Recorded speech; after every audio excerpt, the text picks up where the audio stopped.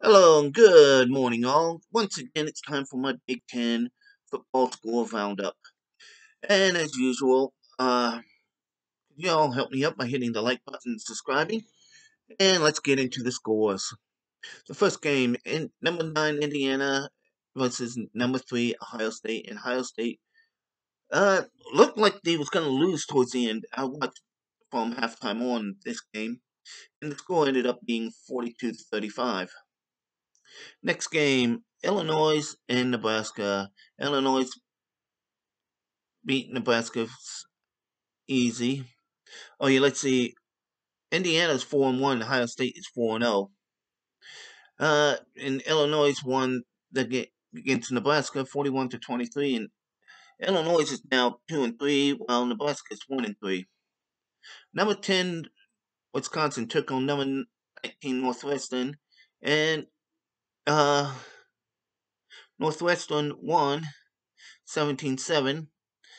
Northwestern's 5-0, but Wisconsin's 2-1, so I don't see how that's really possible. But Northwestern should be higher.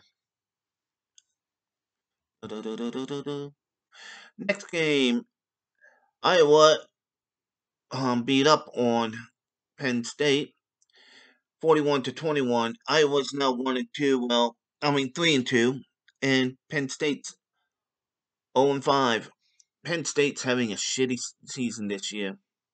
Next game, after 3 overtimes, Michigan beat Rutgers 48-42.